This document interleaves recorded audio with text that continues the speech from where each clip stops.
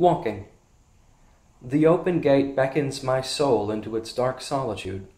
The warm sodium glow speaks of sepia and fairies. Victoria, where are you now?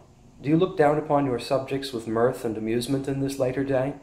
Do the foibles of the people reflect or reject the foibles of your court? Once through the gate, that iron gate in its limestone arch, I choose the left-hand path. It's habit now, but this is the path of darkness and mystery. I follow it to its inevitable conclusion in picturesque ruins. Where else could such a path ever end? How many paths lead this way?